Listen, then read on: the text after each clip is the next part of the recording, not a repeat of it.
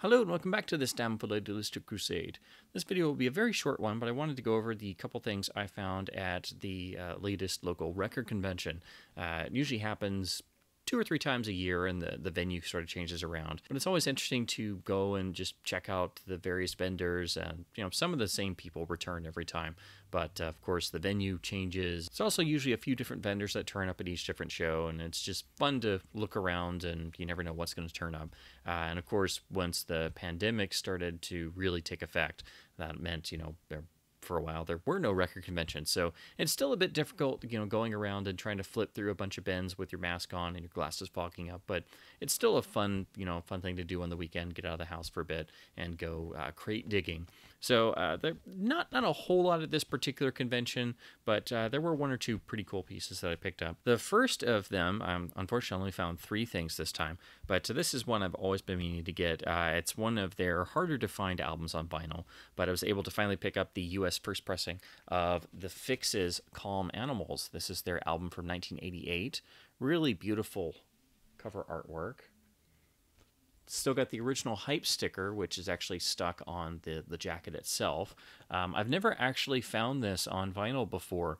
Of course, their most famous album is Reach the Beach, which should be in everybody's collection. It's a super common LP, beautifully mastered, and it's a fantastic, it's one of the best records of the 80s. So all their albums are great. They are a hugely underrated band, known pretty much for their main singles from the Reach the Beach album. But their first 2 records, the U.S. version of Shuttered Room and Reach the Beach, are the most common.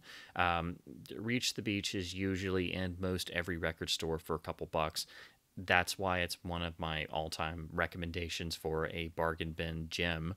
Not only is it a great record, but it's also mastered perfectly, so it sounds fantastic. They just recently reissued it for a record store day release, but there's no reason to get that because the original you can get for less than $5, and it's a must-own. So I've been wanting to check this out. It's just a standard jacket. The actual lyric sheet and everything is actually printed as the rear cover. So everything is already there. The insert itself is pretty generic, but still kind of cool. It's the RCA jacket from the time period. Then it's got the really cool red and black RCA label. So that's a really nice touch. I had no idea this album was on this label, so it was an interesting find. Now, this does have Sterling in the dead wax, so it was mastered at Sterling Sound. Unfortunately, it doesn't say who actually the engineer was who mastered it.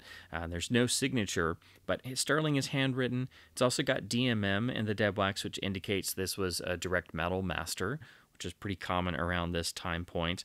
It does have a custom dead wax etching, so on side 1 it says "some people wise," ... and then on side 2 it says "some people otherwise," ... so that's kind of cute. Condition wise, it's in pretty good shape. It's just I've never found this on vinyl before, and I love the band, so I've always meant to get a physical copy of this album, so I finally got it at the record show. Then the other LP I picked up, this one actually still sealed, but unfortunately the cover's got quite a bit of damage in the bottom corner, but again, it was still sealed. It was, a nice 12-inch, and I have the 7-inch of this, so I couldn't leave this super cheap copy of U2's Desire. Trying to get it to where there's not a whole lot of glare, but it's got the really great anti-corpin photography. Of course, Larry is used on the single cover, and I've got the really awesome gatefold 7-inch of this, so I always wondered what the 12-inch was like. This was still sealed, still got the original Tower Records sticker on it, actually, which is cool, but unfortunately, something happened to this over the years, so it's got a lot of damage on the bottom corner here. So I'm hoping I can eventually get a cleaner cover for this, and I'm hoping that the vinyl is perfectly fine, because again, it's still sealed, but I was just curious to hear how this sounded compared to the 7-inch, and of course this was from the Rattle and Hum album, which is one of the few U2 albums I still need to get the original vinyl pressing of, and that one is supposed to be a really good pressing. I know a lot of people swear by the US version, so I'm just trying to get the US version of that. I've got I've got the rest of the 80s albums and the various correct pressings that sound best, at least to me. So it's a mixture. You have to get UK pressings for the first 4 albums through Unforgettable Fire, then Joshua Tree, the US Master Disc DMM is my favorite. But Rattle and Hum, I think you can get either US or UK, but it rarely pops up because it, of course, is a double album. And usually when it does, it's pretty pricey. So I can get a taste of it here on the Desire 12-inch. And then just because they seem to always find me, and I can't go anywhere without stumbling across some Laserdiscs. So one table had, literally, I saw a sign that said Laserdisc on it, and I just like zeroed in on it. Unfortunately, it was, it was a whole just crate of music LDs. Some pretty uncommon, but they were all priced very, very highly. And like, I think I'm the only person here with a working player. So there were one or two I would have loved to have gotten, but they were very pricey. And then I was at another table headed towards, leaving. It was right next to the exit door. And they had, a couple crates of, 3 for $5 or 3 for $10, and I'm just flipping through, and then as happens sometimes, you find a Laserdisc mixed in with a bunch of records. So I just bought this one, and I don't even think the guy knew it was a Laserdisc, but I was like, oh, cool. So they had the U2 Octoon Baby release, so called The Videos, The Cameos, and a whole lot of interference from Zoo, or Zoo TV, I should say. So this is a special custom video release they did around the Octoon Baby and Zoo TV concert tour era, so 92 or so, and it's about an hour and 5 minutes long, and it comprises a bunch of the music videos, but with some custom pieces, and I think some live footage as well.